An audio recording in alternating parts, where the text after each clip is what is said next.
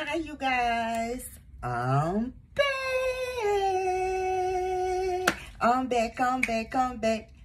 I told you I was coming back. Hey, you knew I was coming back. Hey, I'm back. Today I want to talk about these women, and a lot of them are on the program, and they are marrying and dating men that are incarcerated. I want to talk about that because today I was watching YouTube, earlier this morning, and this show came across. It was talking, I think the name of it is Love After Lockup.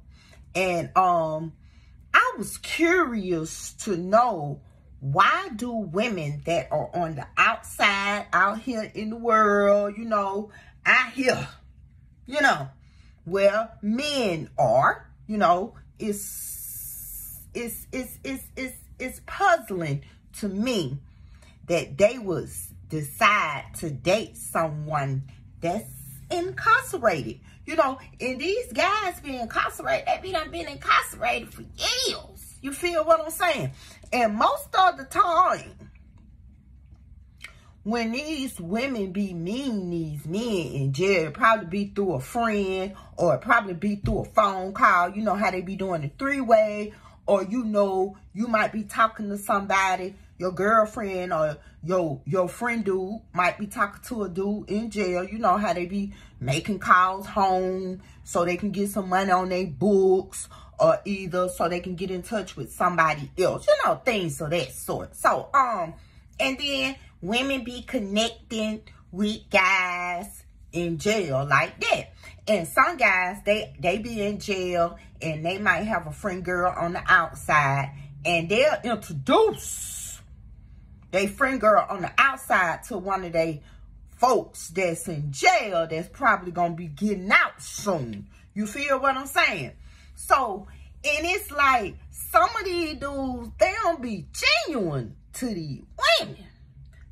Some of them just want to, manipulate the women's mind and, receive all kind of royalties in jail. Royalties meaning some of them women be sending them phones some kind of way, because a lot of them do have phones, or they put monies on the book so the man can call 4-5 times a day. Who does that?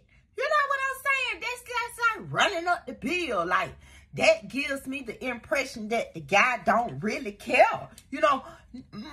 What are we talking about 3-4 times a day, almost every day? Call me one day out of a week.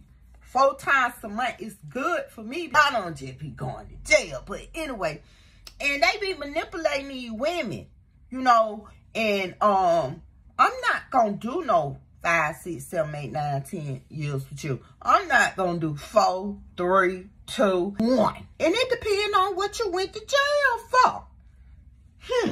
Let's just put that on the table. But I just want to let you women know, because I know a lot of them on the program, just being honest, that I have talked to or heard about or listened to a conversation, or it's been on TV. They put everything on YouTube. So I've known for women to talk to them dudes in jail, and then they end up marrying these dudes. Now, how you talking to a dude in jail that's been there 5, 6, 7, 8, 9, 10 years? Some of them go to jail when they are teenagers, so they don't know nothing about the outside life. And that's where the manipulating come in. They meet somebody, and then they feel like they already know you got low self-esteem because you're meeting somebody in jail that has committed a crime. So they gonna manipulate your mind. They love you. Eventually, in a couple of weeks, they gonna be talking about they love you, this, that, and the other. And then that's gonna take you to another level, because the nigga gonna be saying shit that these niggas out here in the streets ain't saying. And that's a manipulation of the mind. And some of them are narcissists. So I'm saying that to say this. Don't be doing it. Don't be doing it. I was watching the program, look, after lockup, and then what I want to show y'all, this how these guys be doing, these women, and sometimes they be knowing it, but look at this clip right quick, and I'll be back. After coming out of the joint and seeing how going, I ain't feeling it. Okay. I like to be outside. I like to do fun. You ain't trying to do. Okay, that's fine. Hey, come here. No, I don't care.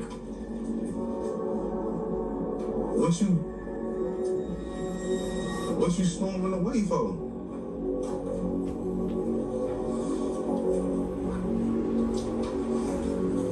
Look. I don't care. So you don't think I used you? It was $1,000 for all the clothes. I'm good.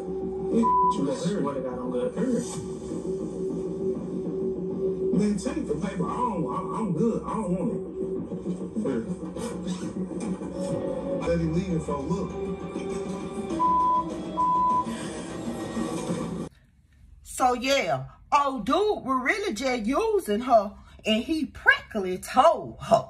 You feel what I'm saying? And the little $1,000 that he threw to her, she probably done gave up more money than that. You feel what I'm saying? And that's what I'm saying. He practically just told y'all, don't be dating nobody in jail. When they call you, baby, that be jail lies, jail love, jail that the life that ain't really gonna never happen. And then if they marry you, let me tell you something. And then a lot of y'all women be running y'all dick sucker too much. You know what I'm saying? Be mean these guys. You don't even know these guys. You be telling them your whole life story. You be telling them, you know, how much money that you make on your job. You know, you tell them how much money you have in your bank account. How many credit cards you got. How much money you got on the credit card. How you can run the credit card up to this amount of money. You know, you got a new car. You know, you ain't got no notes no more. You just pay, you know, you just pay car insurance. You know, you telling these folk all this your house paid for. You know, you just pay taxes once a year. You know, your mama and your daddy was in a car accident and they left you all of these royalties. You know what I'm saying? And then the nigga, oh, let's get married. After a month or two of talking to you while he in jail. So 6 months later, y'all get married.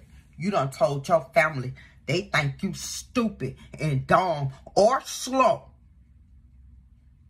Because what are you doing? You don't even know this man. And then they be in jail so long. And then when they go to jail when they teenagers and stuff, you know, they don't know nothing about being in jail unless they done went several times just back to back as a teenager. And what teenager does that a lot of them do. So they in jail, right? And everything happening to them. Just put it that way. So some of them have girlfriends in jail. And some of them are the girlfriends in jail. But you done told Ralph all of your business. So Ralph, he ain't getting out of jail for another 20 years. So he turned you on to the dude that's been here 10 years and he ain't got nothing but 6 more months. And the reason why he turned you on to the dude, because you done told him all your business. So dude gonna get money, and some of the monies he gonna send back to dude that's in jail so he can make commissary every motherfucking week. Now, let's just keep it real and put it out on the table. This how they hustling. And then they know that you got this amount of money. You got this type of job. When you get out, you're going to put them up on whatever hustle, whatever game you got. Or they going to be laid back. And you're going to be taking care of them. You already got 2+ kids. And here come this nigga out of jail. Because he ain't finna get no job right away unless it's already one set up. And once he hit the streets, after being in jail over 5 years, you really and truly believe that he's going to be with you. And you only. Love, you're sadly mistaken. He finna get out and he finna venture and see the world. He's gonna get that old PUSSY that he was thinking about before he went to jail. First of all, he gonna do that first of all. And then he gonna make his rounds. If he don't immediately get a job, it's back to the streets he go. Or if you ain't taking care of him how he want to be taken care of. You heard that dude just talk that girl. He don't like no homebodies. He want to be outside. But you so determined to work it out. But that girl there, she wasn't with that shit. But you know, in the next episode, he probably gonna, let's see if this will happen as well. So they leave you motherfucking hanging like he left her hanging. And then, nigga, you hit the street, but you ain't been out in these streets over 5 years. Things done changed. People done changed. So you trying to go back to where you was 5, 6, 7, 8, 9, 10 years ago. And it ain't like that. It probably ain't even settled like that no more. The block that you was on 10 years ago don't exist no more. It's even called another name. But you wanted to marry this dude that you met in jail through your friend that's going to be there for over 20 years. Baby, the same games they play out on the streets, they play them in the jail too, baby. I was looking at something where the girl got down. She going to meet her dude in jail. But it's a dude sitting behind him visiting with his mother. But he giving her the eye shit to where that bitch done slipped her number to this nigga. You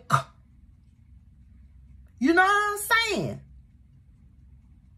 It be a lot going on in the jail. Shit, down here in Atlanta, Georgia, I think they hide like sick. They hide a lot of people. Let's just put it this way. At the sheriff's department, you know, the Fulton County Jail on Rice Street. You know Fulton County Jail where I be talking about where they be got all them bed bugs.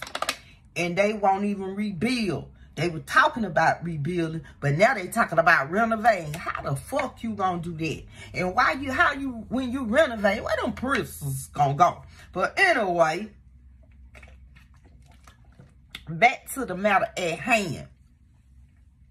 Them girls that they had to be sheriffs, it was like 5 or 6 something. Y'all been taking contrabands to these prisons. One of them was having sex with one of the prisoners. Yeah. Y'all, they been taking phones and everything through that motherfucker. You know what I'm saying? And some of them get jobs just to do that. So there go your stupid ass. Just got hired and then just got fired and convicted. Like, what are we doing? So I'm asking y'all, put it in the comment box below. And I'll be right back with this commercial break. I'm so excited about my first children's book. It's called A Blessing for Gorgeous. It's actually about a young girl in middle school who's very popular.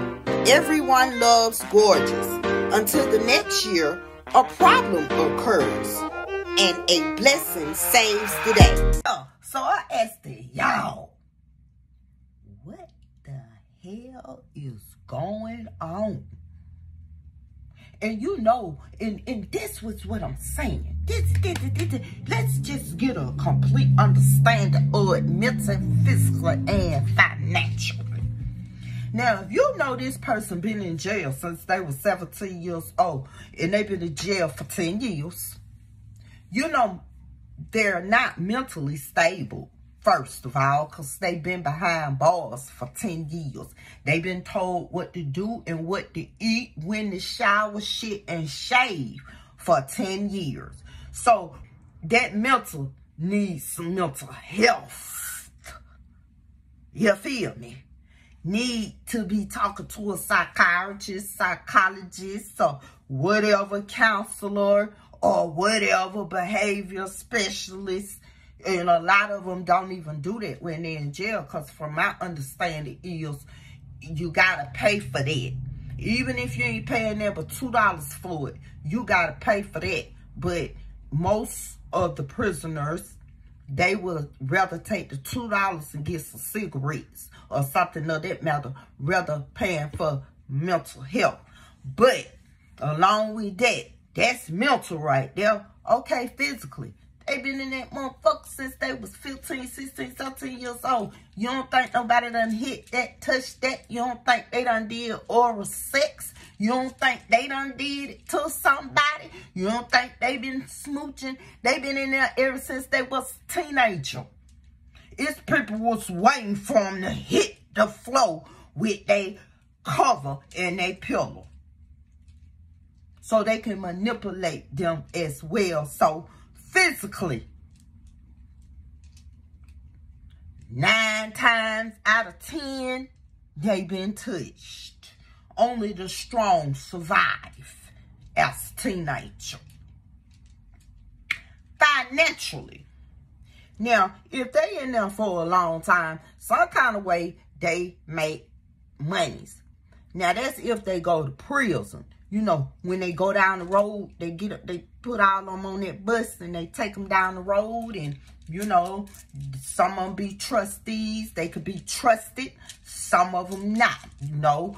Most of them have jobs. They go to school, you know, if they want to. They can go to church. You know, a lot of stuff like that. So when it's time for them to come up for parole, they be done did everything that need to be done. And that be a good thing. They be on their side. You know, they done took classes and shit. And then some of them be faking it out. You feel what I'm saying? They act like they really are mental ill when they are not. But that's just to get out the jail and go to a mental institution for the rest of their motherfucking life. This ain't nothing but a money game.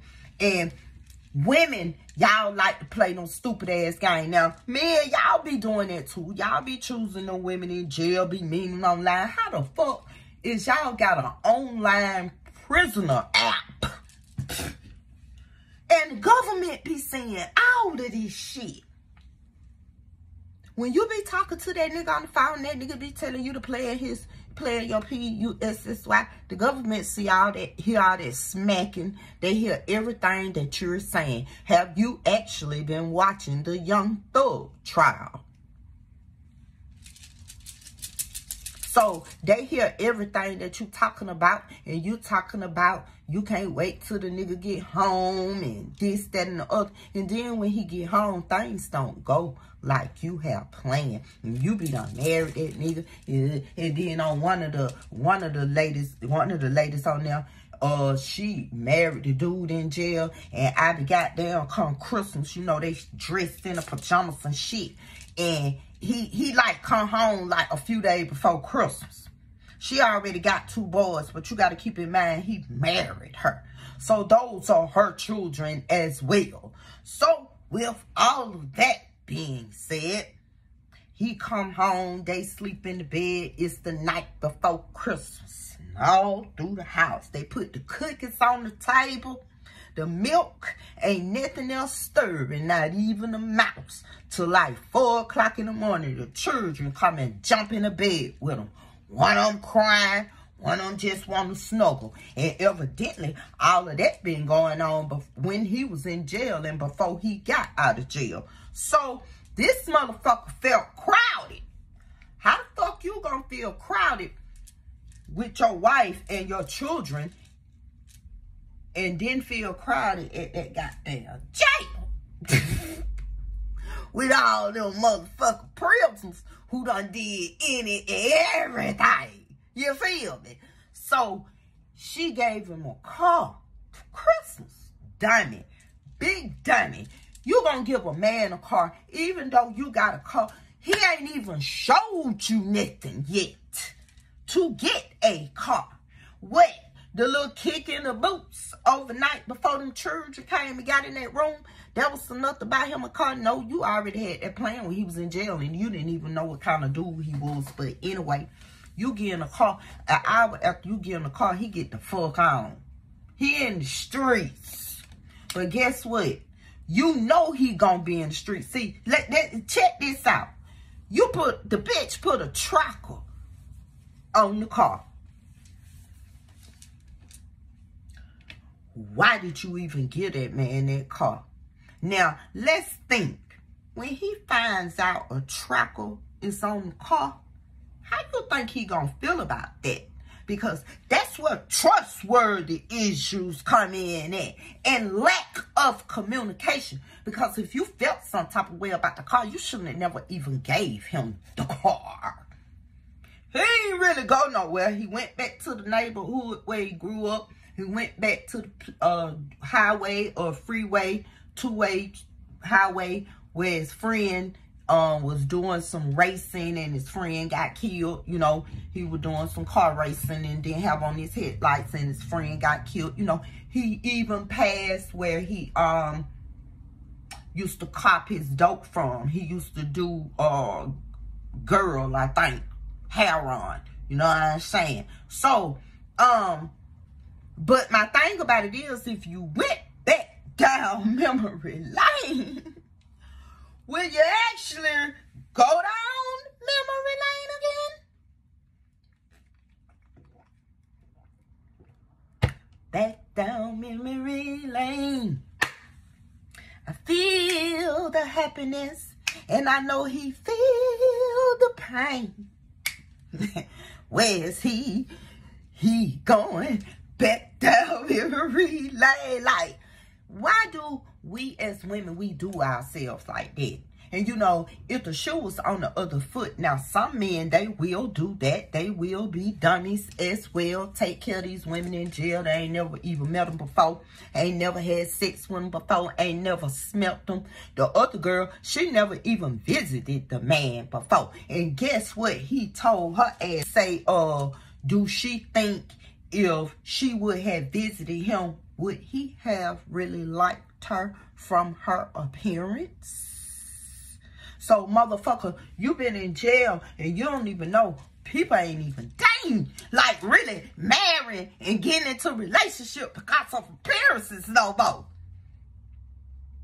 That's a, if you look nice, you know, and you're very appealing to the eye, you know, that's a plus on you. But baby, you could be the whatever, because God made everybody to look different, baby. Because if we all was walking around here looking the same, the world would be a wreck and more of a mess than it is now. So I don't call nobody ugly. If their attitude is ugly, then I say, oh, that was real ugly of you. You know what I'm saying? But no, because everybody look at everybody different. What your eyes see, my eyes might not see that. So no. But listen at what the nigga said though. So why would so she probably did have low self-esteem if she never went and met at NJ. Ain't nowhere in the world I'm finna be talking about having a relationship and I ain't seen you, touched you, smelt you. I ain't even finna go that route anyway, because that ain't nothing but jail talk and jail play. You know what I'm saying? And a lot of y'all women, y'all be, you know, they let y'all have that little free time when y'all married. You know, you might go in a little trailer or something, spend the weekend or 24 hours, and y'all end up pregnant. And when the nigga come out, he don't even want the baby. Some of them come out and go a whole nother route. Some of them be talking about 2, 3, 4 hoes while they in jail. Let me just put that out on the table. And you be thinking you the main girl. He be done told all y'all bitches the same thing. And guess what? The person that's he calling and they calling y'all on the 3-way, they ain't doing that but laughing at y'all hoe, because they know what it is. And some of y'all so stupid. Y'all will say, they'll tell y'all, oh, that's my sister, that's my cousin, that's my homegirl, you know, send her the cash up. Y'all send her the cash up. That be his baby mama and shit. He's still paying the child support while he's sitting in jail. Man, come on.